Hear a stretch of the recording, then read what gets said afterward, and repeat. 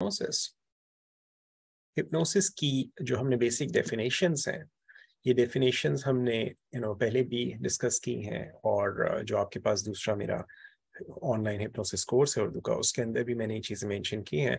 But let's just a quick understanding of that.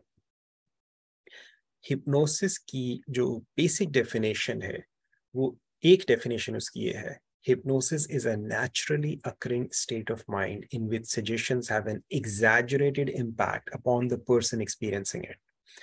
Okay ये कुदरती तौर पर रूनुमा होने वाली एक जहन की ऐसी कैफियत होती है जिसमें जो बात कही जा रही होती है उसका असर इंसान के ऊपर कई गुना ज्यादा और बढ़ चढ़कर होता है. ये वो एक ऐसी कैफियत होती है जिसमें इंसान की जो क्रिटिकल थिंकिंग होती है, जो उसकी लॉजिकल एनालिटिकल थिंकिंग होती है, वो थोड़ी देर के लिए सबडी हुई भी होती है. और जब इंसान की वो क्रिटिकल थिंकिंग सबडी हुई भी होती है तो उसका जो इमेजिनेटिव ब्रेन है, जो उसकी इमेजिनेशन है, वो ज्यादा एक्टिव हुई भी होती है. और जब इंसान की इमेजिनेटिव जहन ज्यादा एक्टिव हुआ होता है और साथ में उसको कोई सजेशंस दी जा रही हो, तो वो सजेशंस उसकी उस इमेजिनेशन के ऊपर ज्यादा स्ट्रॉन्ग इफेक्ट करती हैं. याद रखें, जब भी इमेजिनेशन और लॉजिक आपस में कॉन्फ्लिक्ट में आते हैं, इमेजिनेशन ऑलवेज विंस. इसकी एक बहुत सिंपल सी मिसाल है कि अगर फर्ज करो कि एक इतना चौड़ा, इतना मोटा लकड़ी का एक, और लेट्स से 12 फुट का, 20 फुट का एक लकड़ी का एक पीस हो, ओके, एक पट्टा लकड़ी का, एंड आपसे कहा जाए कि इसके ऊपर चलो, और मैं एक ईंट जमीन पे इधर रखूं, एक ईंट उधर रखूं, और उसके ऊपर आपको चलने के कहूं, तो आप में से हर एक बहुत आराम से उसके ऊपर चल जाएगा. लेकिन फिर उस ही लकड़ी के पीस को उठाकर अगर दो बिल्डिंग्स के बीच में रख दिया जाए और फिर आपसे कहा जाए चलो, तो इवन दो आपको लॉजिक बता रही है कि अभी चले हो, बड़ा मजबूत है, इसके ऊपर आराम से चल सकते हो, कुछ नहीं है, मगर आपकी इमेजिनेशन आपको कुछ और दिखा रही होगी. सो आपकी जो इमेजिनेशन है उसकी वजह से most of you may find that you don't want to walk on it, even though logic proves that you can walk on it, but your imagination shows you something else and you will not do that. Because जब भी imagination और logic आपस में conflict में आते हैं, so imagination always takes over. Hypnosis उस imagination को program करने का, उसको direct करने का एक बहुत ही effective method है. इंसान की जिंदगी में इससे फर्क नहीं पड़ता कि वो उसके साथ क्या हो रहा है, फर्क उससे पड़ता है कि वो क्या समझ रहा है, क्या हो रहा है. और ये जो समझ है, ये हमारी उस इमेजिनेशन पे बेस करती है कि हम चीजों को किस तरह से परसीव कर रहे हैं.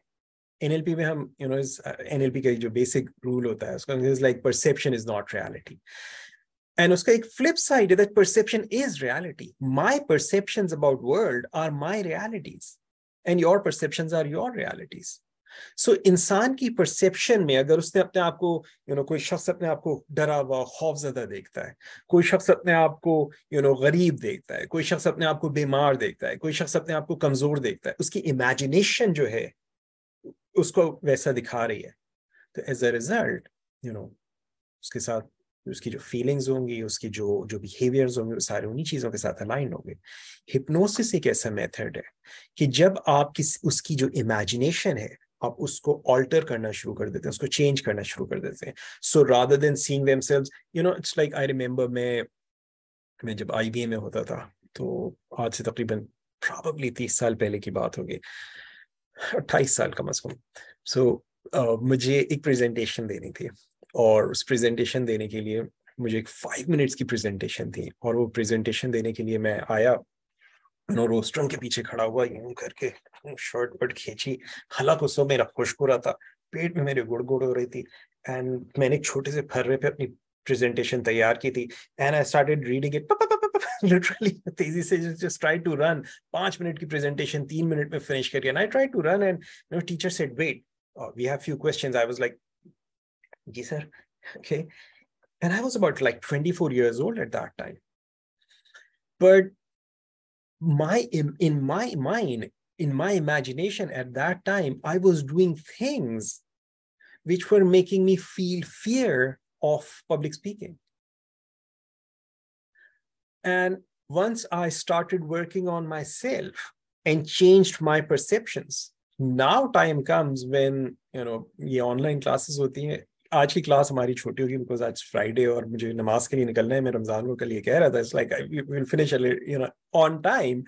बट मेरी जो एनएलपी प्रैक्टिशनर ट्रेनिंग है, वी हैड क्लासेस लाइक 5-5 घंटे की भी ऑनलाइन क्लासेस. इनफैक्ट मेरी जो एनएलपी प्रैक्टिशनर जो मैं लाइव प्रोग्राम कराता हूँ 10 घंटे ही तो कुछ क्लास वैसे ही होती है. It's like 7 days at a stretch. And मैं सुबह से शाम तक बोल रहा हूँ 10 घंटे के लिए. बीच में we take breaks, but still break में भी बोलते ही रहते हैं, कोई ना कोई चल रहा होता है.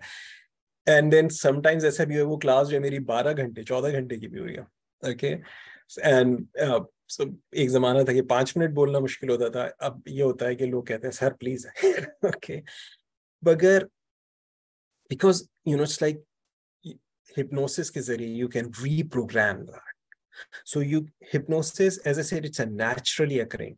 So ये कैफियत हमारे पर naturally होती है.